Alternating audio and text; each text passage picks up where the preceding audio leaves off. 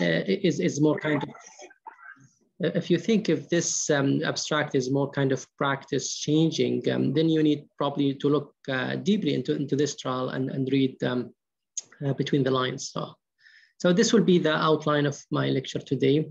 First, I will try to do more kind of an overview on the current standard of care for hormone positive, HER2 positive metastatic breast cancer. Then I will highlight the recent data that we have at ASCO this year and whether this data is changing the current standard or not. And finally, I will conclude with a few take-home messages. So in order to target HER2 in metastatic setting, we do have many options.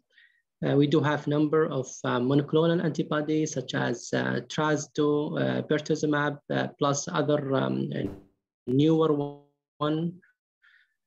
We do also have small molecule tyrosine kinase inhibitors such as lapatinib, neratinib, and lastly tucatinib. We also have the antibody drug conjugate such as the TDM1, and also we have also other newer versions. So some of those monoclonal antibody have more kind of synergetic effect, and this has been seen with this important trial. This trial, one of the trial that have changed, in fact, the way we treat metastatic HER2 positive breast cancer. This trial was a phase 3 clinical trial, randomized the old standard of care, which is the docetaxel and Trastu, to the same regimen with addition of pertuzumab. And here you can see quite impressive improvement in a PFS with around 6 months in favor of addition of pertuzumab. In this trial, as you can see here, it's 6 cycles of docetaxel was required, but most patients got around 8 cycles, and we don't know really how much chemotherapy duration does matter. But in my practice, I do give between 6 to 8 cycles, depending on the tolerability. So the mature, here is the mature overall survival, and we can see here is around 16-month absolute benefit in the survival. And now patient can live for more than 5 years, or 5 and probably and a half year, with a 25% out of progression at 8 years follow-up. So it's really important also to highlight that the addition of pertuzumab have shown same benefit or similar benefit in both hormone receptor positive as well as the hormone receptor negative. But the question that we have in our practice is this: can we replace the chemotherapy with endocrine therapy in patients with hormone positive, HER2 positive population? In the past, we have a number of clinical trials looking at the role of endocrine therapy in those patients. But the problem with the design of those trials didn't really answer such question. Here we have 3 trials comparing the endocrine therapy alone versus endocrine with anti-HER2 with either Trastu or lapatinib. All these trials confirm 2 facts. The first fact is endocrine therapy alone is quite poor in those patient population. And the second fact, I would say, it's the addition of anti-HER2, whether Herceptin or lapatinib, is really impacting on the response rate as well as the PFS.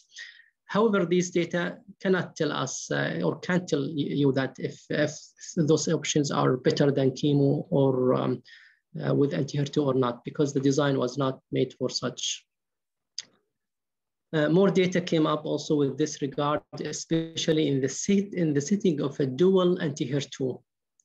This was this trial is the Burton study, which is primarily designed to look for the added benefit of dual anti-HER2 of Herceptin, pertuzumab to Herceptin.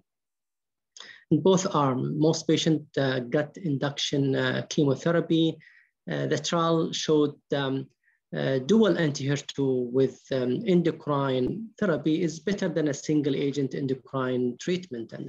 And this also has, I believe this has been, we do have recent data or a recent update for this trial in the San Antonio meeting last year. And here you can see that addition of pertuzumab to Trastuzumab add only 3 months to PFS and only 3 months to overall survival.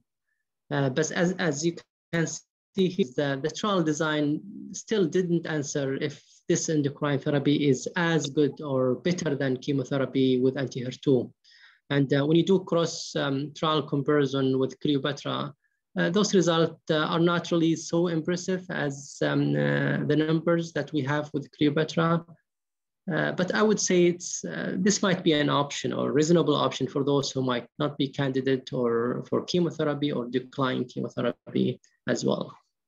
So what do we have at ASCO 2021 this year? This was the SYSUCC002 trial. This trial, I will say, is the first trial that addressed the concept of a chemo versus endocrine-based anti-HER2 regimen. It is kind of an Asian trial. Those patients, the HER2 positive, hormone positive, represent around 10% of all metastatic breast cancer, and with a background of endocrine tolerability and the lack of head-to-head comparison of endocrine versus chemo-based anti-HER2, this trial was initiated. So this was a phase 3 clinical trials, metastatic breast cancer, hormone positive, HER2 positive, or triple positive. Patient was randomized to either endocrine with anti-HER2 or chemotherapy with anti-HER2, with a primary endpoint of PFS, and the secondary endpoint was an overall survival. My comment here on the design is that first, they have not included pertuzumab to Trastuzumab in any of those arms. Also, when you look at the control arm, it's not the standard of chemotherapy or the Cleopatra protocol. Here we can see mixed of chemotherapy, including taxane, capecitabine, as well as venirubin. Here also, more than 12-month disease-free interval was mandated to be included in this trial. So around 392 patients were planned to be enrolled from September 2013 to 2019. And with the classical inclusion criteria of metastatic breast cancer, HER2 positive, hormone positive, but with the regard of ER and BR, they include the 10% or more. And as described also, the disease-free interval have to be more than 12 months to be included in this trial. Those patients was nicely distributed between both arms of chemotherapy or endocrine therapy-based anti-HER2.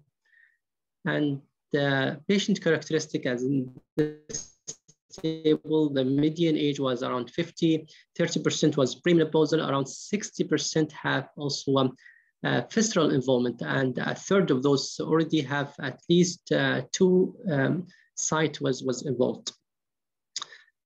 Short and long disease-free interval was looked at, and around 40% have a longer disease-free interval of more than 2 years. Majority of those patients are recurrent disease and had a prior therapy, with only 1/3 were kind of de novo metastatic. When you look at when you look at the PFS, which is the primary endpoint, both look comparable with no significant difference between both arms. The same thing we have seen also with regard to overall survival. There was no difference from a statistical point of view. So one important finding in this trial that also worth highlighting is the PFS benefit, which somehow seems to be correlated with the disease-free interval. For those with a shorter disease-free interval of less than 2 years, chemotherapy looks better, while those with a longer endocrine also might be also a reasonable option for those patients as well.